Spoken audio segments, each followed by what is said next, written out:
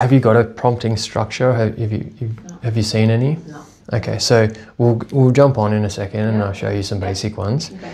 There's a really simple one from Google. Google put out a 101 prompt engineering guide. Yep. It's a massive document, but in the nutshell, it is persona, give it a job description. Yep. You are a teacher, you are an admin executive doing rostering, for example.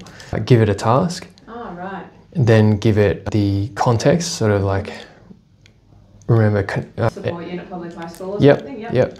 And it's a fortnightly rotation and we need X amount of minutes and like as much detail in that. It's telling you how to speak to it. Yeah, and then you put in the format because, you know, constraints enable accuracy. The more constrained you go, the more specific it will. That, because then I'll keep re-prompting, so I guess the more you put into that initial prompt. Yep. Yeah, and then once you've got it roughly based, you can do what we call create a meta prompt, and it's one overarching prompt that is reused over and over and over again.